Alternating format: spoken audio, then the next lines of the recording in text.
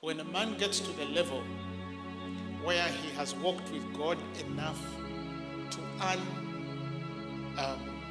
to become a patriarch, not by age but by rank. You know, some of you think, and I want to correct some of you, some of you think that by rank we are equal before God. No. As children of God we are equal, but by rank we are different. That's why the prophet Joel said, each marched in their own rank. This is the prophet Joel. He said, every one of them marched in their own rank. Do you know what that means? It means that we all have equal privileges before God. We all are children of God and we are all equal before God. But some of us choose permissible will, others choose perfect. You can choose to serve God. You can choose not to serve God. You're still a child of God. He loves all of you. You understand what I'm saying? But there are things that accompany salvation. Paul says, and of these things thus we speak. And when you go now in the next verses, he speaks of how God is not unfaithful to forget the labors. He knows everything you do in the church. A person who just comes to church and enjoys service and goes back home cannot be equal to the person who comes and cleans this church and goes home. They are two different people. Do you understand? Because one is a servant, a bond servant. Paul uses the word bond servant because we are not forced to serve God. Are you following what I'm saying? We are not forced to serve God. But don't be mistaken. God looks at those who serve him differently. It doesn't mean he loves them more, but he looks at them differently. The Bible says he honors his servants.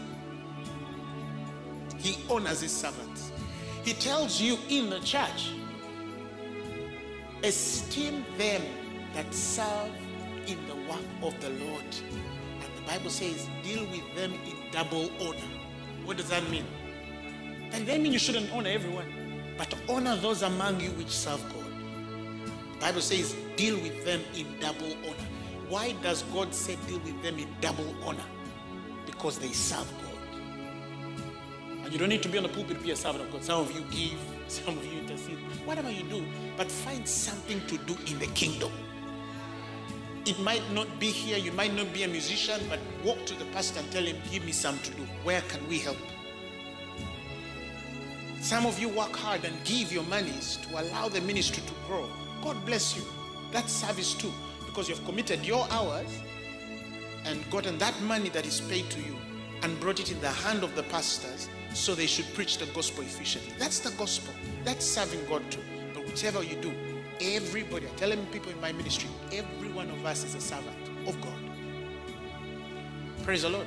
We grow you, disciple you. When you're out of discipleship, we all go, because he told us, go ye into the world. Now, rankings, like I said, some of us must understand that it's like faith. When you got born again, we were all given the same measure of faith, isn't it? The Bible says it's according to all men the same measure of faith. But some people grow their faith, some don't. You understand what I'm saying? I can easily make a lame man walk and open a blind eye. I can do tumors. This week I saw two crippled men walking when I was preaching. I didn't pray for them. They just walked. You see? That doesn't mean that I'm different from you. The only difference is that I am growing my faith. Some of you, you have faith, but you're not doing anything to grow it. That helps to rank me. You know, when the demons come to the son, were they the sons of Sceva? When they were trying to rebuke devils, they said, Paul we know. That's a rank. Peter we know. But who are you? You understand? Refuse for the devil to ask who are you. No, but you walk around the street and the devil knows that woman, she's dangerous. That one is dangerous. Let me tell you, hell marks us. It knows who is dangerous and who isn't. Even the demons in hell talk and say, Pastor Lincoln, you're in trouble. You understand? And then there are those when they say, don't worry, that one, she just eats Swiss chocolate, that's all. Praise the Lord. Let us grow in the name of Jesus.